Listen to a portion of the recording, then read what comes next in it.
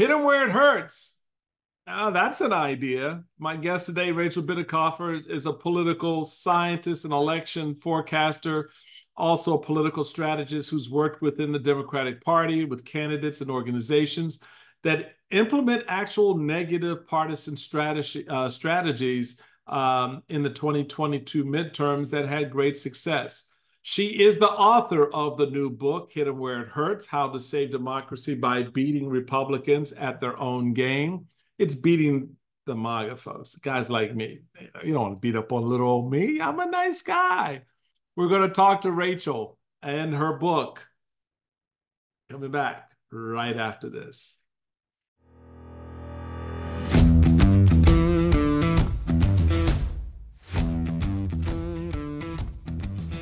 Hey, everybody. Welcome to the Michael Steele podcast. I'm glad you could be in the house today. And boy, do we have someone who wants to throw some elbows and do some knockdown. Rachel Bitecofer, you know her, you love her, you've seen her. She's got a great new book out that we're definitely going to get into. Hit 'em where it hurts. I love it.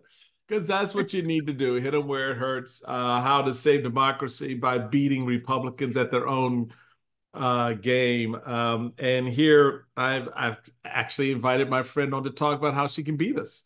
But of course, this is not to say that my team don't need some whoop ass right now because of some of the stuff they're doing. So Rachel, welcome. It's good to have you back. Yeah, never forget, Michael. I mean, really, at the end of the day, my goal was to beat MAGA, strangle it out of your party, and return the party back to you, sane, fine folks. So, really, it's all about the collective good, Yeah, no, we appreciate that very much. So this is a work that, quite honestly, and for full disclosure, Rachel and I have talked about for a while before she started writing it. She shared the thoughts about how to sort of do two things. One, to, and most importantly, wake up her own party to the reality that they were getting their asses handed to them at every election turn. And two, to redefine the landscape in favor of democratic ideals and norms and policies through a political process. So this work is very much in that vein. You lay out in so many ways the strategy that has been, I think, sort of lacking in the Democrats' approach to politics. So let's start with some basic rule or understanding about how Democrats approach the process. It's been one where, from my perspective, they like to start with a policy discussion, and Republicans like to start with a slap upside the head. Yeah, that's a generous way to describe it, right?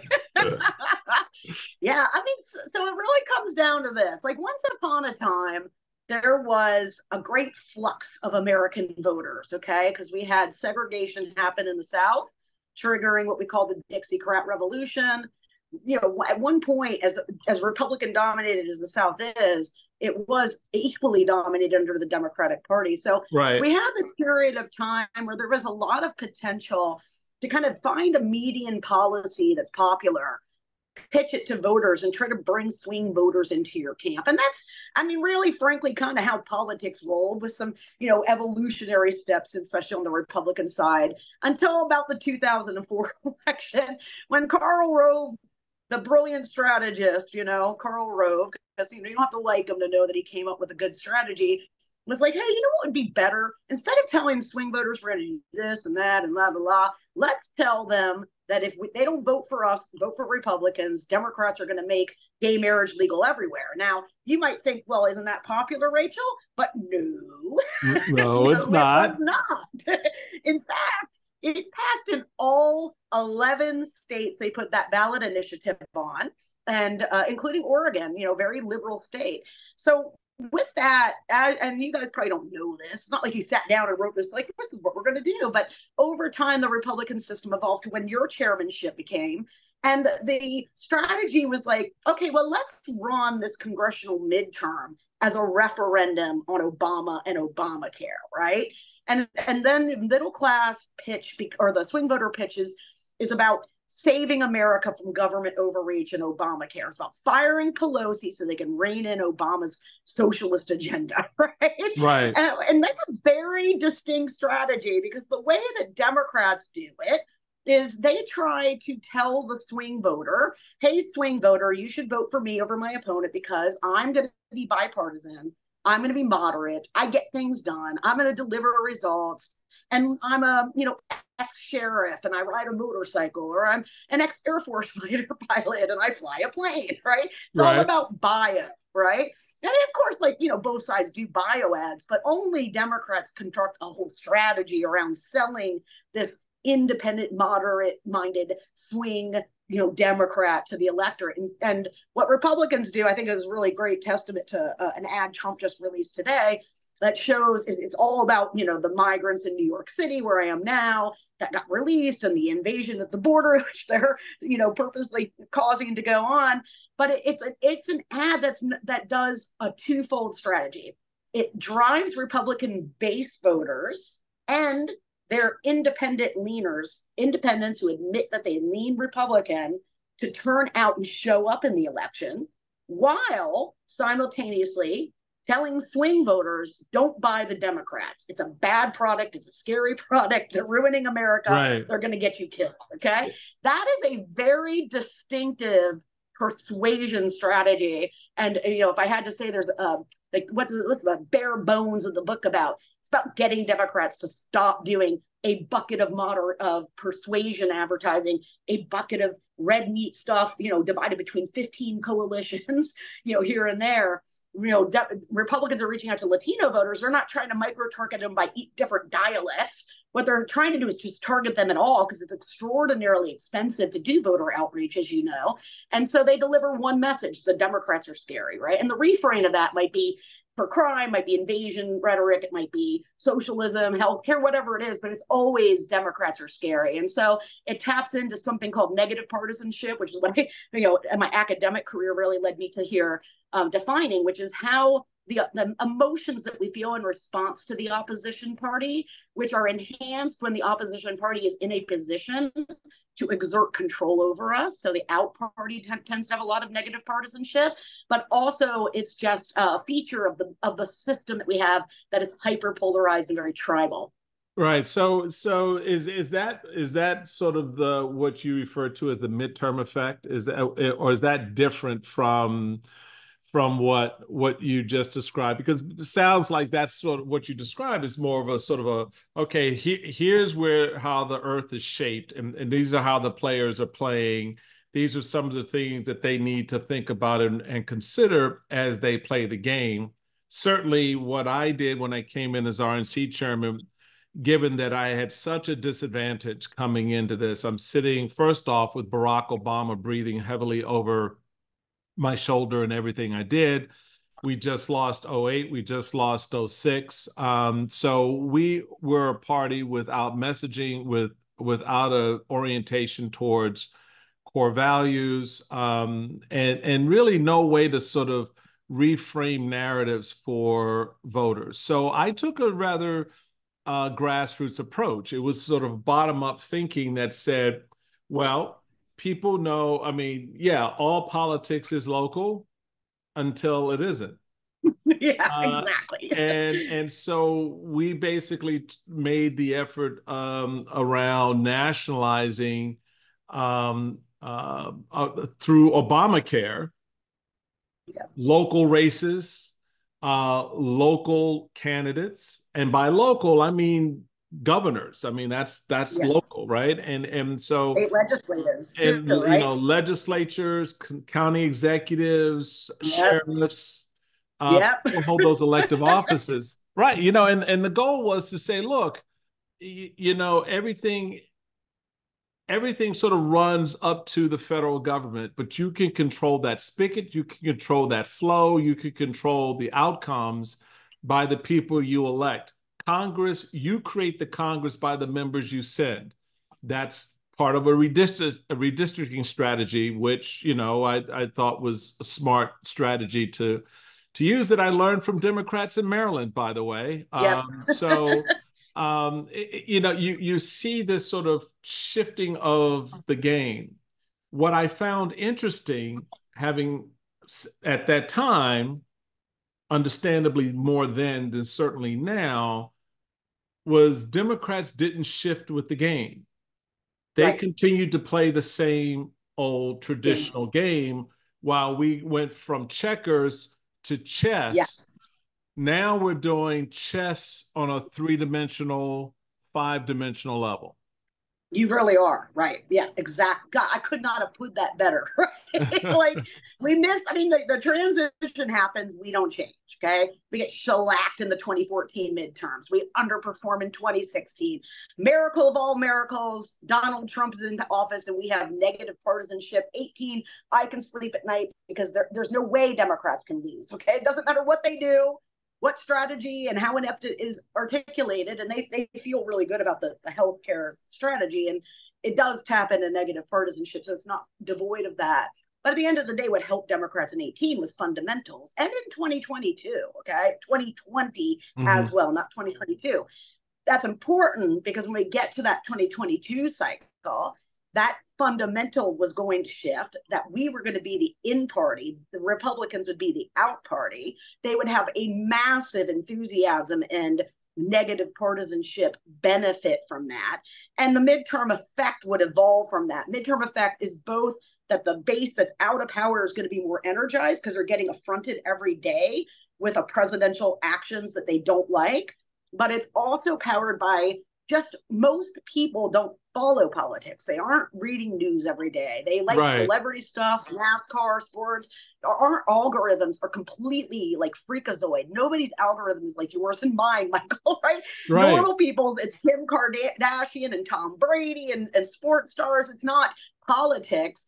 And so what happens with that midterm effect is that that imagistic jury of the swing voter comes in against the incumbent. And so that's what we knew we were going to be up against. And I knew we were going to be up against early, like, the day Well, almost you got it after right in Biden won. 18. I remember Yeah. the first time I fell in love with Rachel Bitecofer was the 2018 cycle, in which I'm reading what you're putting out on social media and a couple of platforms that you were associated with at the time.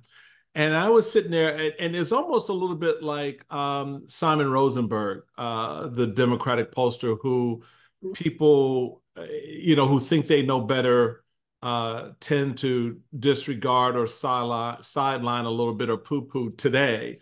Right, right. You were in that space then when you were Yes. sitting there going, time out. There's going to be an enormous blue wave that's going to change the landscape politically.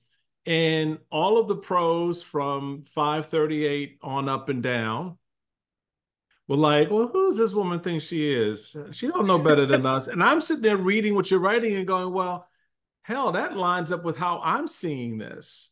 So Which you means got it. it's naturally better, right? If it's aligned with Michael Steele, Well, then no, it no, has to but be. no, I was aligned with Rachel, and Yes. it said, but is that the thing that I think I want people to understand when you hear someone like Rachel or myself, and a handful of others talk about elections, is that we can throw numbers, and Rachel just went through some of the statistical stuff and some of the mechanics, and I'm going to talk to her a little bit about the infrastructure of the body politic, that she talks about in her book.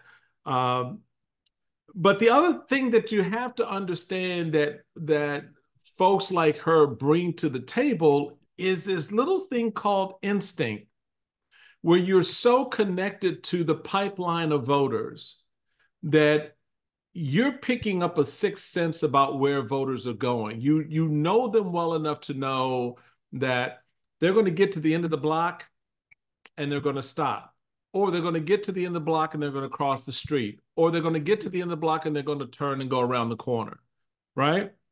Right. Everybody else is predicting, oh, when they get to the end of the block, they're just going to keep going straight. And you're sitting there going, no, when they get to the end of the block, they're going to cross the street. They're not going straight. They're not continuing into the next block. And so it's just one of those things that I think you sort of elevated up in the game in 2018. How do you see that element, that aspect of what you've written, um, as sort of a thread that people need to hold on to because it'll help you better understand what you're looking at right now? That Oh, if you sort of buy into the instinct of the person who's doing the analysis and just get a milliliter behind the numbers to understand where that's coming from. Yeah, it's good. I'm really glad you're asking about that. So what I do in the first half of the book is I try to bring the reader, whoever's listening to this, to my head, a trained political scientist with a PhD in political behavior, voter psychology, campaigns and elections. I've studied them systemically, which is different than a practitioner might study a system. It's a very different way of approach. And so bringing people in to understand, like, when I'm watching a lot of election analysis, because it's not like law. When something happens in the court, the experts, they call the legal experts, right? Right. But like everyone's kind of assumed to be an election expert because we're all watching the events, right? We all are well versed in the history. So when they bring the experts in, sometimes I'm listening. I'm like, no, that's not how any of this works. And so the first half of the book is about getting everybody that's reading it to understand how political scientists, rigorous academic quantitative research, what it tells us about the electorate that we're trying to move. Okay. And that's so important because once I do that, people understand, oh, okay, right away you take out half of the voting age eligible population every election, even the oldest ones. Okay, half of Americans are not even going to show up to vote, right? And then you get into that bucket of people who do vote, and it's about getting people to understand the reason my forecast was so brilliant, right, that it took Nate Silver and Wasserman by surprise, is because it understands that I don't need to know anything else about a person, a voter. I don't need to know if they're a man or a woman, black, white, young, old, college educated or not. Those things are helpful to know because it helps me model the next thing, the most important thing that I need to know, which is partisanship. Do they have a preference for a party? And they might be omitted, right? I'm a Democrat, I'm a Republican, but in that 30%, 35% of the pool that claims to be independent, most of them are not actually independent. And when you probe them, they will admit, I tend to vote for Republicans, I tend to vote for Democrats. And we call those people leaners, okay? And that's important to understand, folks, because what it means is that basically partisanship, me just knowing Michael Steele's an independent who leans Republican, 9 out of 10 times I will be able to pick who you're going to vote for just on that. That's all I need to know. Right. And so partisanship has always been like that. It's always been a powerful heuristic, but in polarization, it has become much, much, much more powerful. And we have an electioneering analysis system and certainly an electioneering strategy system until recently on the left that completely ignores the reality that at the end of the day, the voter will show up and pick up a ballot and it's going to have a D and an R on it. Okay. So you can't hide partisanship from most elections are partisan. There are nonpartisan as well, but you can't hide it from the voter.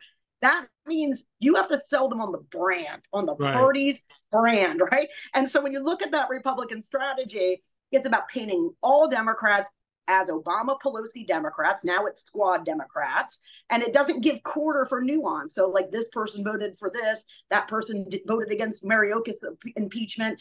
They would never care about that. They would just say, this guy is a radical Democrat. He's a socialist, and he wants to turn your male children into girls. Well, and right? So how does that then feeds into what you talk about in the book? Let me pull it. I was pulling it up. I was wanted to focus on the Heritage Foundational political infrastructure. Talk to us about that. How the Republican infrastructure is different from the Democratic infrastructure as based on the heritage political infrastructure. Yeah, I'm going to describe that in just 3 simple words, Michael. Money, money, and money. Okay? Like the Democrats. We good at grift, I can say that. We gave it a new art form.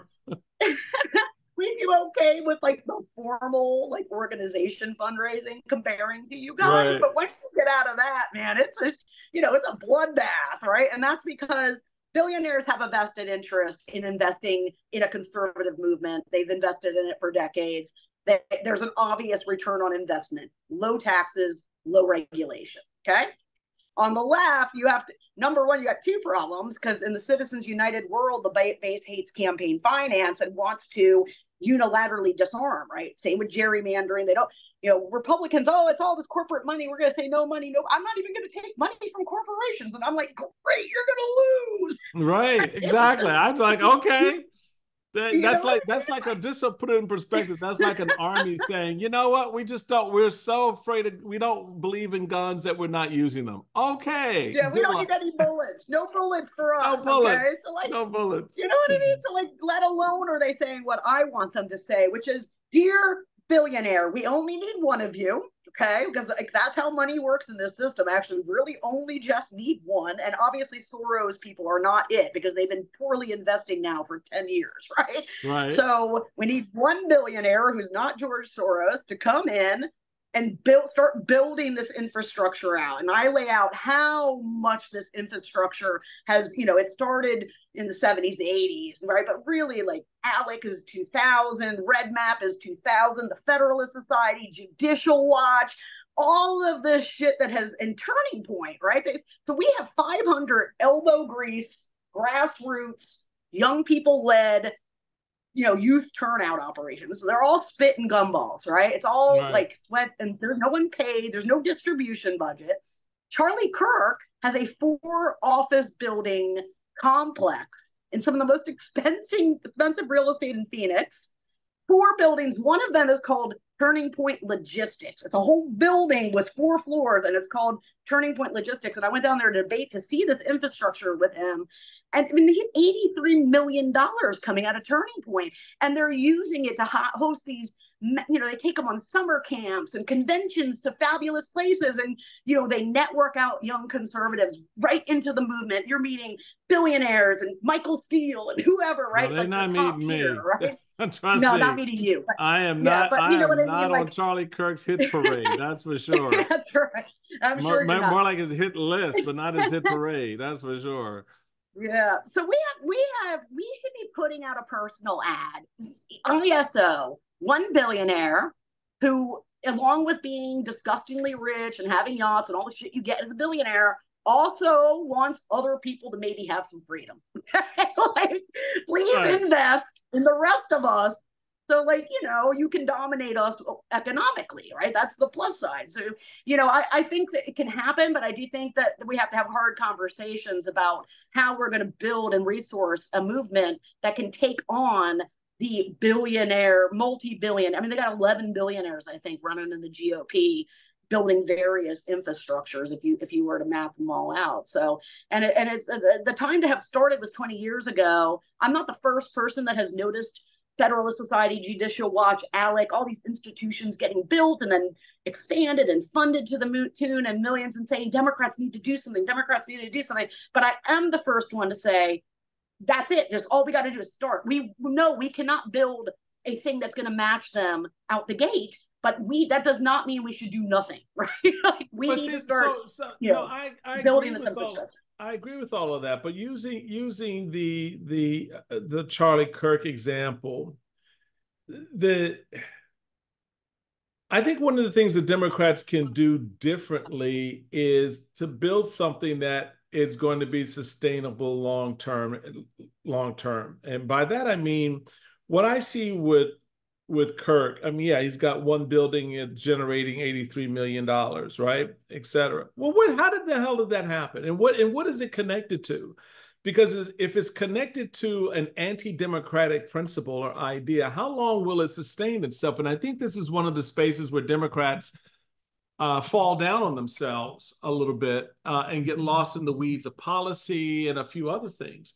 The idea is to build this network out in a way that it is sustainable long term, that you're expanding. And so it's not just tied to a specific policy, but a set of ideas. And this is what you see on the right is it's not tied to a policy. There's nothing that's come Right. out of MAGA that's policy oriented.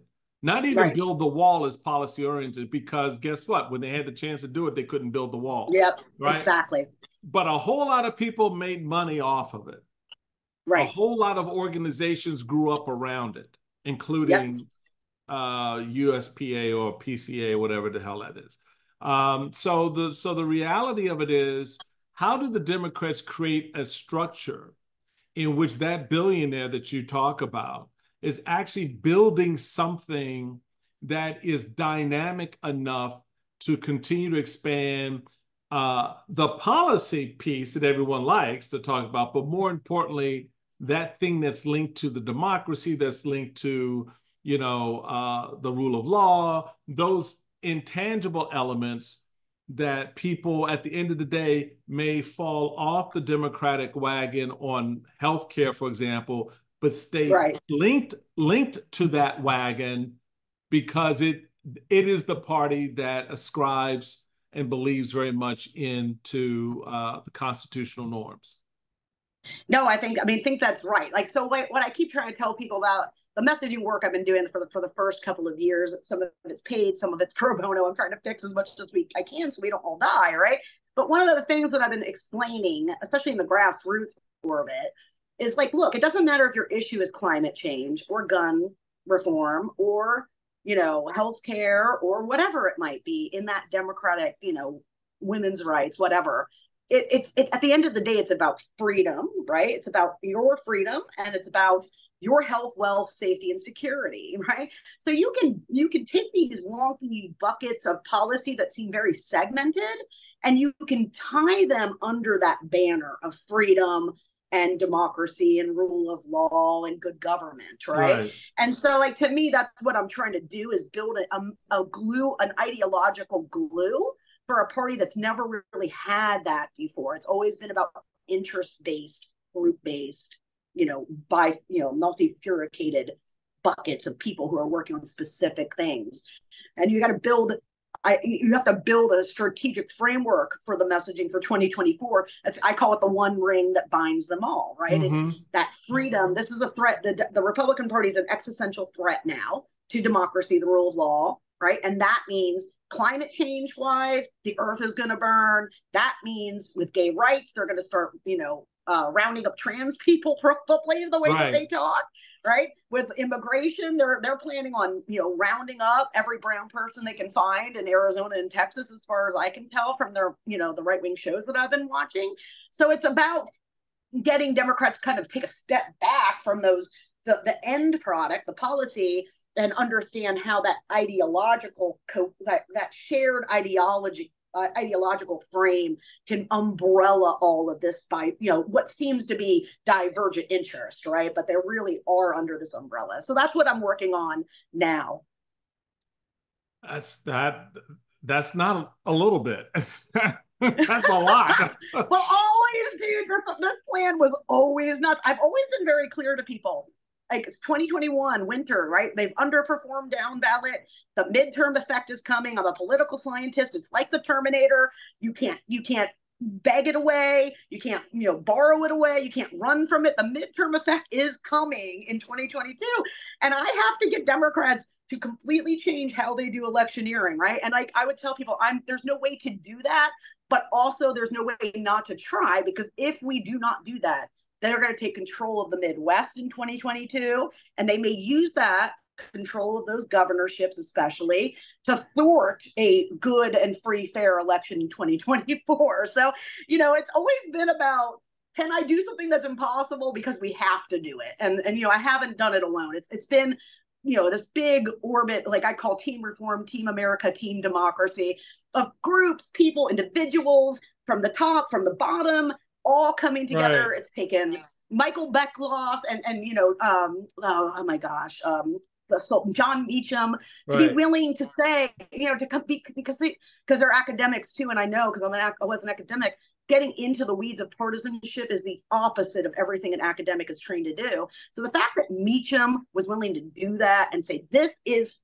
fascism, this stuff that's happening, our democracy is under threat, and it's not under threat from politicians or Congress, right, which is what we tend to like to say, it's under threat from name the villain Republicans, right? So it's been very helpful to have people like you and others saying, no, this is a problem. Like this, we can all see Right, this happening. They right. tried to overthrow the government, you know? So So, we're talking with Rachel Bitecofer, the author of the hot new book released, "Hit 'Em Where It Hurts: How to Save Democracy by Beating Republicans at Their Own Game." When we come back after a short break, I want to get into communication, which I think is a nightmare for Democrats. And let's find out how Rachel helps them solve some of those problems. We'll have more with Rachel right after this. Welcome back, everybody, to the Michael Steele podcast. We are having a lot of fun with my friend Rachel Bitecofer, the author of the new book, Hit 'Em Where It Hurts. And she does. Yes, she hits them where it hurts. oh yeah, when As they I go heard you say low, recently, Michael. yeah, Yeah, as I when heard they you go say, low, you got to hit them. that's what I'm saying. As I heard you say recently, when they go low, hit them. I'm like, Oh, like, oh, snap. Okay, is that what yeah, we're doing dude. now? Yes, So, thanks for the thanks, yeah, buddy. no, I'm no. coming So, for you. so let's talk about communication, because a big part of what ails the Democrats and Republicans are very good at is communicating a message. We're very good at communicating a very negative message. Democrats are very poor at communicating a hopeful message. And that's a sad thing to say in many respects, because I think it really speaks to what the consumer actually will consume. And you see it not just played out in how people respond to news and information. You know, the whole idea, if it bleeds, it leads, right? And so people tend to want to see the car crash. They want to see the gory details. But the media and social media platforms also play in that space where they are much more interested in telling the story of the underbelly of a thing than telling the story of the sun that shines on that very thing. How do the communications of the two parties affect how voters approach and are approaching this upcoming election? Yeah, I mean, it's a good question, right? I mean, I think we've never really seen Denver. I mean, in 22, we saw some specific races run in a posture, the negative partisanship style posture, right? Gretchen Whitmer in Michigan, especially, Right. and in Arizona, where Adrian Fontes, the Secretary of State candidate down there, wedged protecting democracy to win that race, right? So, you know, when we think about, you know, how the two parties are at the end of the day, I think Democrats have to be careful with the optimism message, because if you're focusing too much right now on optimism, it creates kind of like a Jekyll and Hyde, right? So on one level, you're telling me we're in this moment of crisis. It's existential. We got to go do this, da da da da da. If we don't, everyone's going to die. But at the same time, you're telling me, you know, I have an education policy of this and that, or, you know, we're going to pass, you know, Medicare for all, right? I mean, Right. like, we don't have a functional government right now. We can't there's no deliverable that you can bring to the electorate until we fix the crisis in the Republican Party. And I think it causes kind of this diaspora, right? This like confusion of the voter. Like, well, which is it? Should I be concerned about grocery prices or being able to vote again? Or should I be concerned about how much, gas cost, or should I be concerned that if I don't vote, Republicans are going to pass a national abortion ban, right? Though I do think there is an importance, and for Biden in particular, a real benefit if it's going to be Dr. Doom. Trump is all doom, right? All Right. American carnage. It's going to be American carnage 24 hours a day, 7 days a week for however long this thing endures, right? And I do think that Biden, along with hey, this is the threat, has to offer a Reagan-like, it's morning in America again vision. And I've been counting on the economic. I mean, I don't know if I'm good at predicting economics, but apparently I'm better than these people are. Okay, because I Right. for months knew there wasn't going to be a recession like 9 months ago, right? Let alone nail the soft landing stuff, which I started looking at a few months ago, with the economy, it's going to be, I think we're going to be looking at summer and fall headlines about rate cuts, booming economy, strong GDP growth. And I think that Biden needs to be able to say to the electorate, look, things are going so good. I mean, it really will not be a lie to say, are you better off now than you were 4 years ago? It was a lie in 2023. It wasn't a lie. I mean, voters would have seen it was it a as a lie. difficult argument to make. It was a difficult argument yeah. to make. But now we're coming into this thing. And so obviously I'm not saying he should literally say it's morning in America, but I do think that in this existential crisis moment, he has to make a pitch to people as to why they should see choosing democracy as leading to the right outcome. And he's going to have to paint the other side of the hill in that messaging framework to do that. And I think right. It's going to be very so important. Talking about painting, you note in the book, and you talk about messaging into breaking it down into 7 steps. And I want you to speak to those, but I want to draw out one of the things that you note. You say, quote, here are 2 truths that many Americans simply will not believe, thanks to the GOP's success in branding Democrats and themselves. Today, the Democratic Party is the only political party truly fighting for and preserving American freedom. Though it brands itself with patriotic images and language, today's Republican Party hates freedom. They want fascism. Democrats must take back the most powerful F word in American politics by rebranding themselves as the party of freedom and the Republicans as the party of fascism. That is part of one of the steps that you outline. The first being ride for the brand, what I just described, rebrand both parties with F words, less defense, more counter offense, take credit, give blame, own your issues, then own theirs, stick to a single villain, say it again and again and again. What you described there is largely what I did in 2010. Yes. It's not original. Like, I really developed it all. As I told you in the first interview, when I was all starry-eyed, starstruck new, Michael Steele, oh my God. Like, I study campaign I have that effect on people, by the way. They just go, oh my God, Michael Steele. No. But I learned they run the other way. 2010 strategy. Because I remember thinking, dude, and you and I remember this. I mean, the economy was on fire, right? Like, the Republican Party comes in, they get this giant quagmire in Iraq, and then they take a giant shit on the economy while they're in charge. Yeah. And the Republicans are like, oh my God, we're going to be locked out like the FDR time period. It's going to take us 30 years to control Congress. I mean, remember the conversation? Oh, yeah, very much so. 16 months later, they pick up 63 seats in the House. And I was my first year of graduate school. I can tell you how many people did not want to invest in my strategy. They did not believe that was doable. In fact, I remember an op-ed that Karl Rove had written in like February of 2010 with his projection that Republicans would be lucky to pick up 39 seats or some dumbass statement like that. And I was sitting there going, all right, dude, whatever. Okay, 39, that's your number. Okay, got it. But that really is understanding how, and it goes back to what I was saying about instincts. My instincts at the time evolved around this idea of how do I brand or rebrand a party that has been branded as a loser by its losses, has been branded as big government republicanism under Bush and all these other things. And it wasn't. I mean, I'm still a Bush stalwart today as I was then, and really appreciated President George Bush's both HW and W's service to the country.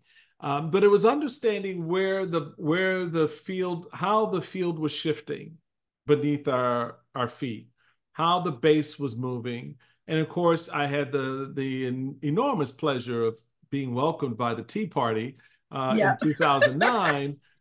So I had a real understanding. So this idea of riding the brand and rebranding both parties. Now, I didn't need to rebrand Democrats as fascists or anything else. I just needed to brand them as intrusive. Right. That they were trying to insert themselves in the guise of national health care between you and your Right. doctor. So it's Exactly. you and your daughter who are dealing with a very sensitive question, and the federal government now wants to step in and say, oh, no, no, you have to do it this way, or you can't get that service because. Here's the irony, Rachel. Talk about you, and you talk about how the narrative has flipped and the script has moved into a different posture. What are Republicans doing today on abortion? They're Exactly. inserting the government between a woman and her doctor, That's between exactly a it. family, a parent and their daughter, and making the decision for them grotesquely, aggressively, and in violation of their constitutional right of self-determination, right? Yep. By saying to them, not only if you leave the state for an abortion, but if you come back, you and everyone else in the chain are going to be subject to criminal prosecution. So you see how the party has moved off of its original branding that, Right. narratively put it on the right side of the American voter to this new branding that has it outside. So the branding piece is important. Less defense, more counter offense. I can't even begin to tell you, get out of the crouch posture and throw a few No shit. punches.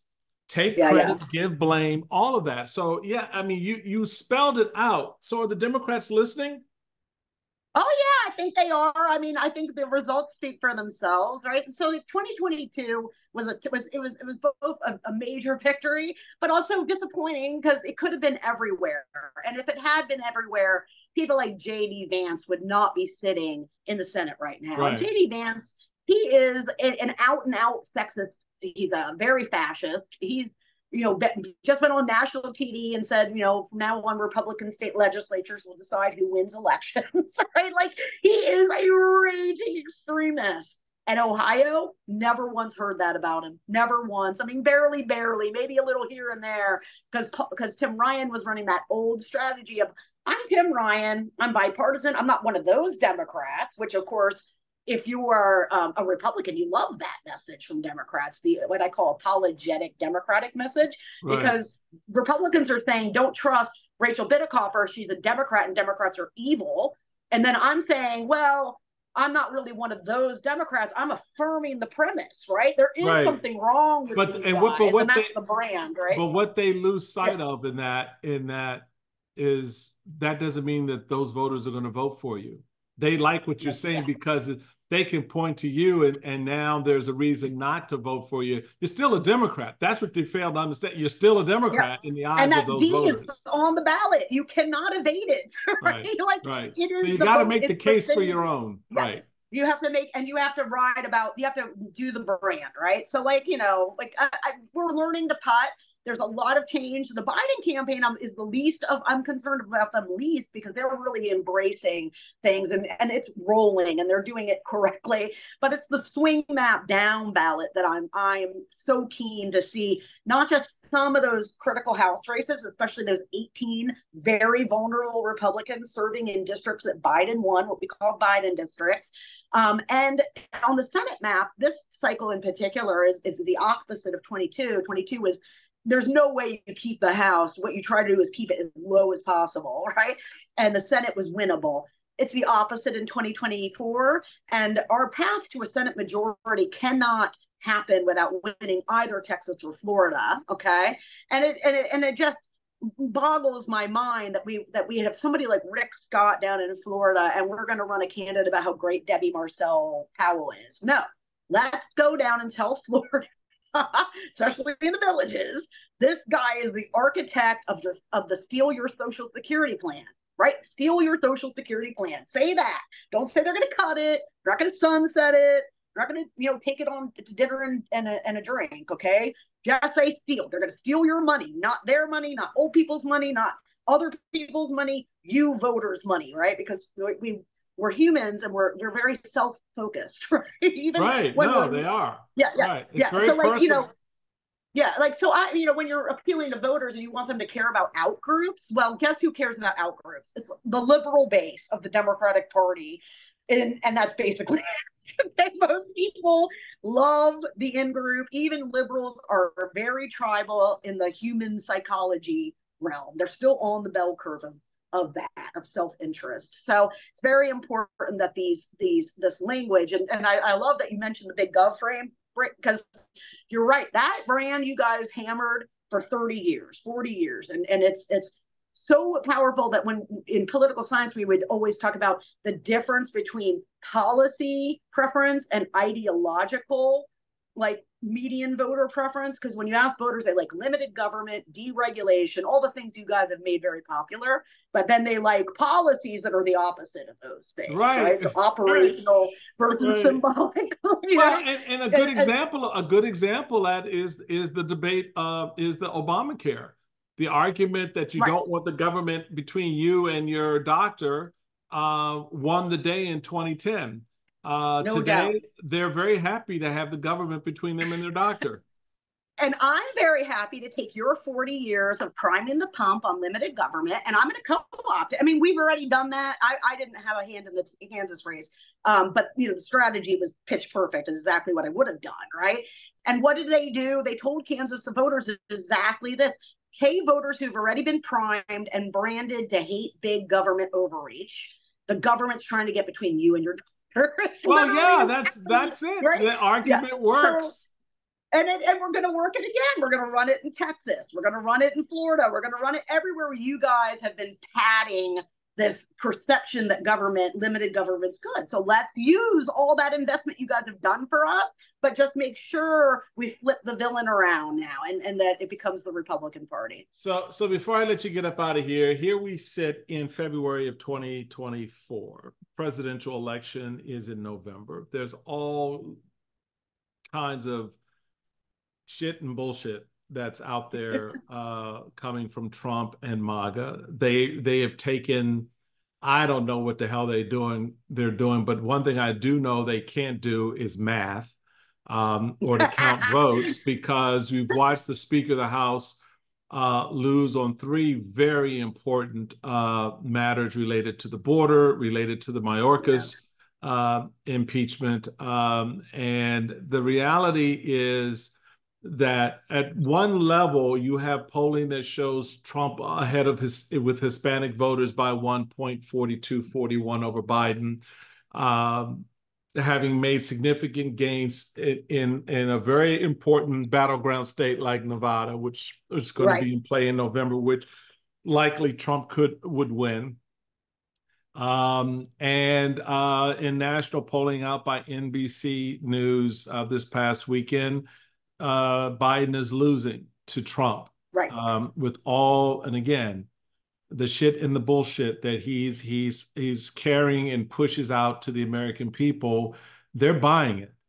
They're buying it, and then some of it goes to what we were saying before about how folks are selfish. And I've been saying this on this podcast for a while.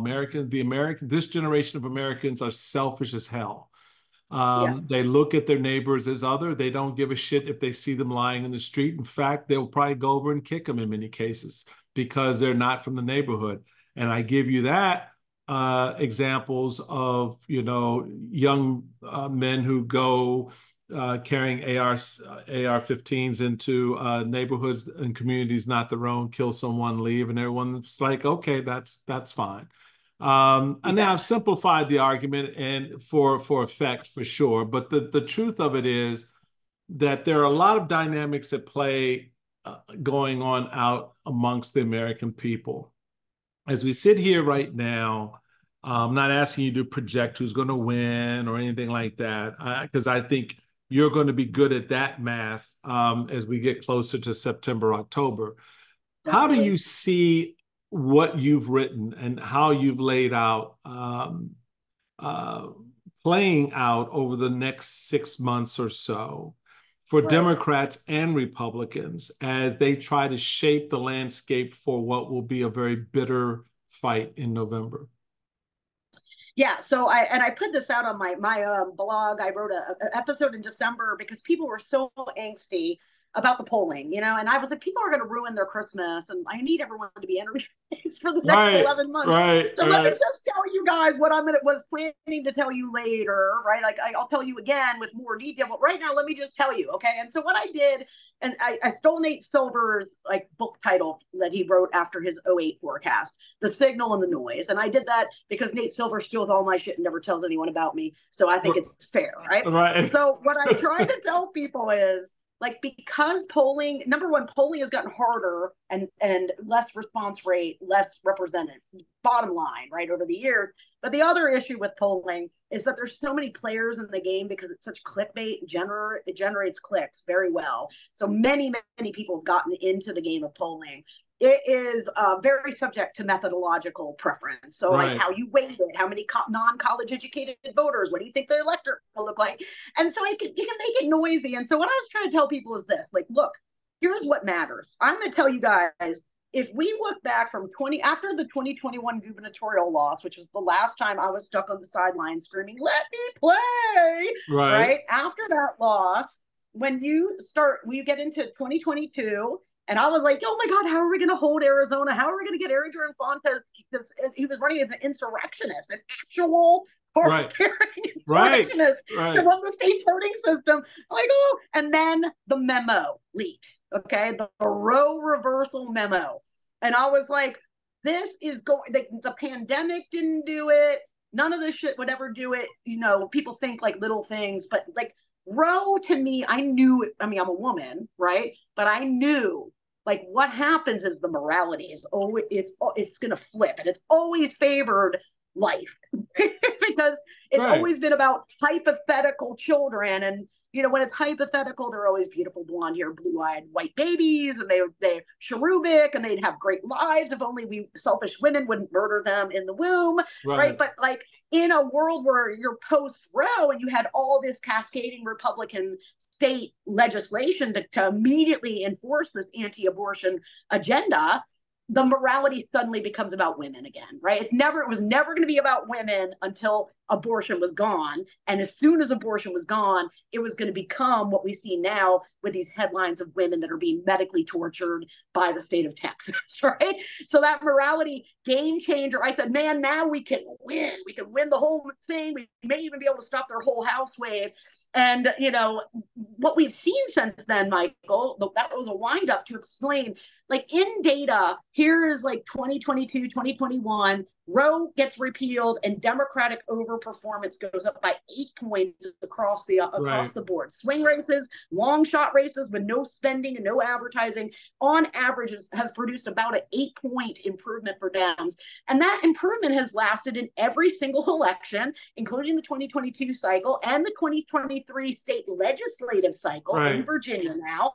And, we're going to see again, I'm sitting in New York's special election district right now, the Santos district, and that's going to have a special. And, every time we get some like tangible meat, like the state legislative cycle in Virginia, I'm like, that's it. I've seen enough, man. Democrats definitely have an edge going into 2024. And then after a few months, I'm like, okay, I need to see a new data point. So this special election and all the things that are coming, voter registration, fundraising, things like that are going to tell us. But the hard data has been sending us a very clear signal. And it's the exact opposite of what polling has been telling us over that same time period.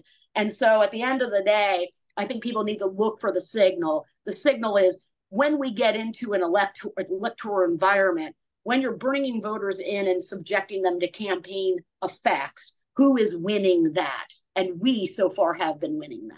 Interesting. And that's why her work is so precise in so many ways, because you account for that aspect that a lot of the boys don't, to be honest, and just put it in those terms. A lot of the fellas don't. And they get jealous and they get frustrated by Rachel Bitecofer. Which is I the love best it. revenge of all, you know what I mean? I love it. I love it because I highly recommend, if you're a revenge person and you need some revenge in your life, there is no better revenge than success. Trust me. Yeah, no, trust me. Yeah, I'm still waiting there waiting to see who can top 63 House seats. So anyway. No doubt, dude. I got to tell you, if we can get through this little hurdle, though, man, I might be coming for that record. Uh-oh. At All the end right. of the day, I mean, my goal is, we're going to return to a two-party system of basic moderation, right? We're fighting over should tax rate be 33 or 37%, right? Like right. things like that, but like, things are taken for a given. We're not going to screw NATO. We're not going to help Vladimir Putin, right? Like that's my life goal. And so I do, if you're listening to this show, I know who you are. Like you're the Never Trump audience, and you have hung with us so hard. And I know it's so hard to break your tribe, but we need you in this election cycle. You're probably one of our most important resources, especially in places like Georgia and Arizona. So please, please put democracy, vote D for democracy. Okay. It's not about Democrats. It's not about helping any of us. It's about D for democracy. And I need you to do it from the top of the ballot all the way to the bottom. Well, there it is. There it is. Rachel Bitecofer. Thank you so much for coming out and spending some time sharing some real important strategic insights about the infrastructure, the process, the communication around election, the tribalism, but most importantly, leaving us with a message about democracy, because at the end of the day, that's the end game, is to preserve and protect and defend this wonderful idea that so many still are attracted to, even though some are in our neighborhoods, our communities, and even in our own families have lost sight of.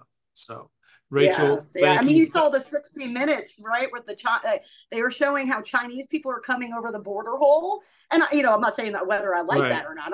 But when they asked the Chinese woman, why are you doing this? They're doing it through TikTok and then coming from China all the way through the South American continent on land to come up here. And she had just one answer, Michael. It was one word: freedom. That's what she said. Freedom, right? We have to protect it. It's very, very, very vulnerable right now. Enjoy that F word, because it's an important one. It's an important one. Rachel, thank you so much for being a part of the conversation. Follow Rachel on X at Rachel Bitecofer. Definitely do the download thing here, folks. We know I love it when you do. You make me feel all yummy inside. Tell your friends about the podcast, share the love, but more importantly, go out and get a copy of Hit 'em Where It Hurts: How to Save Democracy by Beating Republicans at Their Own Game. It is a book I guarantee you will be taught at our universities in the future about how you do elections and how you change the game. And no better game changer than Rachel Bitecofer. Thank you so much, Rachel. My pleasure, Michael. Thank you so much for everything. All right. Take care, folks. Until next time, be blessed, be well. You too. See ya.